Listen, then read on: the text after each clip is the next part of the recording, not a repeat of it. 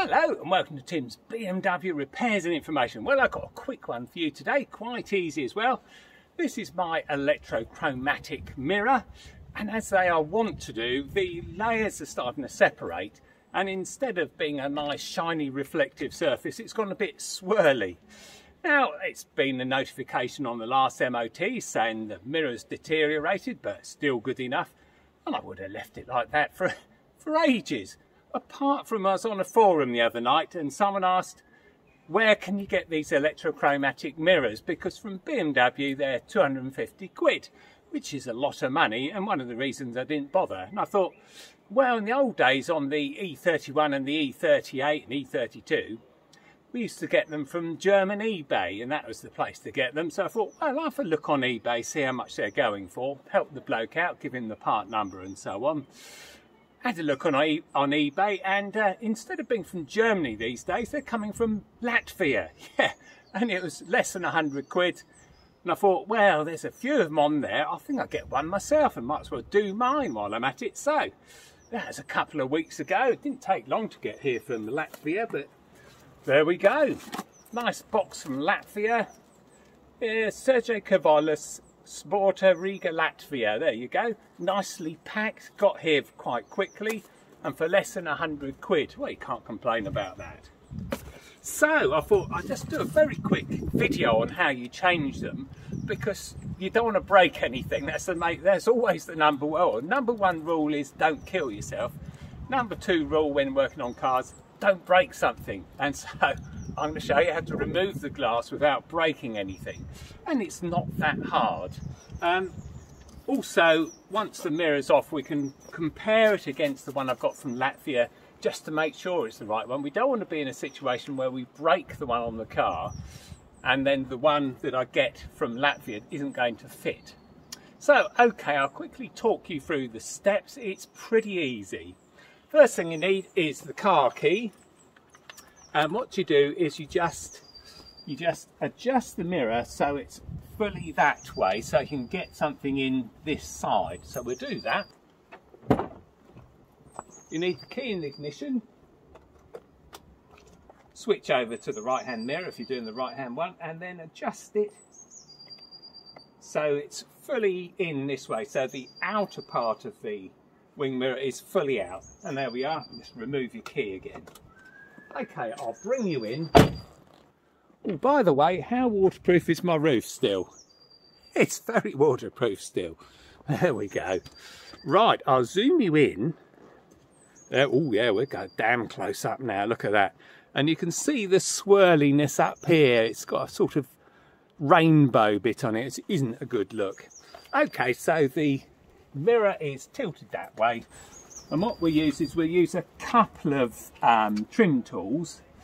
Now BMW instruction, they've got a special tool which just looks like a spatula to me, but anyway, we'll get one in here and we'll get one in here and we'll apply even pressure to it and it'll go crunch. I usually do, it's quite scary. Keep hold of it, you don't want to drop it. There we go. That's out. Park in there, Alan, please. Just under the tree there.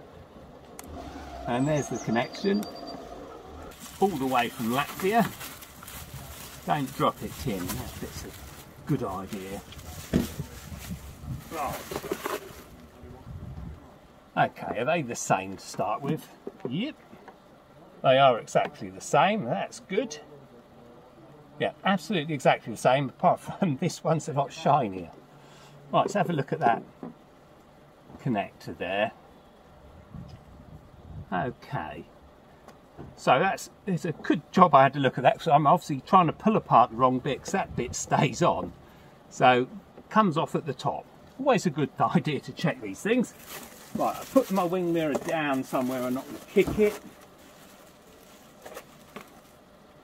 And I'll zoom you back in.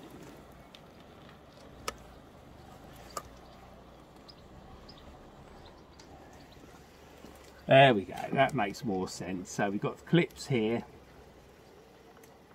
Yeah, well, just one clip there, and it will come apart there. So I need to get something under there, don't I? Maybe a little screwdriver or something like that. It's good to learn on the job, that's what I say.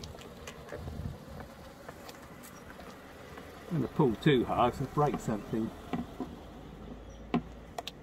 There we go, we got there eventually. So yeah, there's a clip there. Get your fingernail underneath it, pull it a bit, get your fingernail underneath it and give it a good pull.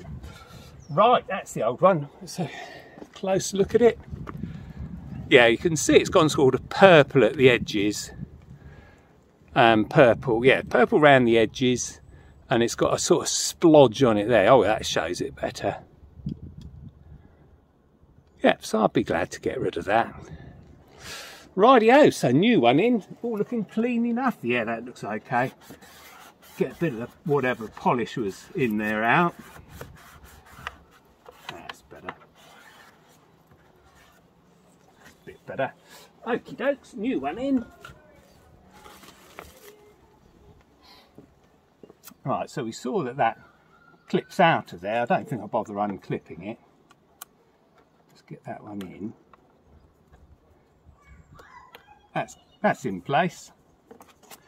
Now it's really just a case of aligning all of this lot with the motor drive unit and giving it a very steady push. Okay, so let's get it all lined up. It's all click into place. I'm not knocking over anything now. Okay, and then we need to push it around the centre somewhere. That's it, it's in. As simple as that. So there we go. So yeah, there we go, as simple as that. Yeah, less than 100 quid from Latvia. eBay that was. You're not going to find them on Amazon, apart from some aftermarket parts. I always like to get BMW parts for stuff where you've got electrochromatic stuff going on. You're never sure if the aftermarket part's going to work properly. So yeah, that's original BMW, just second hand from Latvia. So there we go, that's another little simple job done, and one I wouldn't have thought of unless someone had asked the question on one of the forums, bimmerforums.co.uk it was in this case. And really it's just a case of going to real OEM, putting your VIN in of your car, and then you'll find the correct part number for the mirror. Go to eBay, put BMW and that part number, and that will find exactly the right part. It's always best to compare them. So what I did before, get the old one back. Before I bought it, I took a photograph of this one with my camera and then compared the online picture to the picture I took, make sure it's absolutely exactly the same. So we don't want to go through this palaver and it not fit or not work or something. Anyway, there we go. All done, another little job done. It's been quite a busy weekend on the cars recently. Anyway, thanks very much for watching. Oh, keep the comments coming. I love the comments on the soft top waterproofing. Yeah, it is absolutely waterproof now for sure. And yeah, press the like button if you liked it. Keep subscribing and I'll see you next time. Bye.